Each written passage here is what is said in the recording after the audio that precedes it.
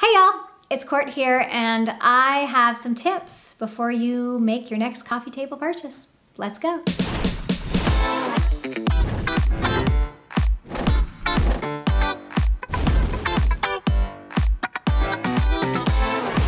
There are lots of coffee table selections out there, but the first tip is that there should be about 18 inches, 12 if it's a really tight space, but 18 is the goal between the coffee table and any other piece of furniture in the room.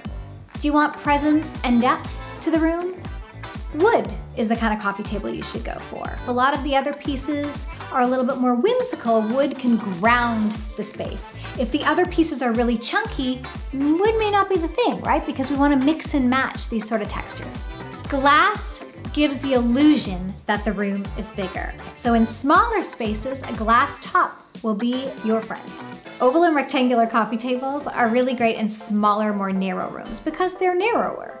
And anytime we have tight spaces, we really want to get those same pieces in there. The other way to do it is to do two round ones. Who says you have to have one big coffee table? You could have two smaller, square, round, oval coffee tables in narrow spaces. And lastly, while oval and rectangular work in narrow spaces, big, bulky, square, or nice and beefy round tables work when you have room to spare. This coffee table should also be as symmetrical as possible to the room and to the focal point in the room.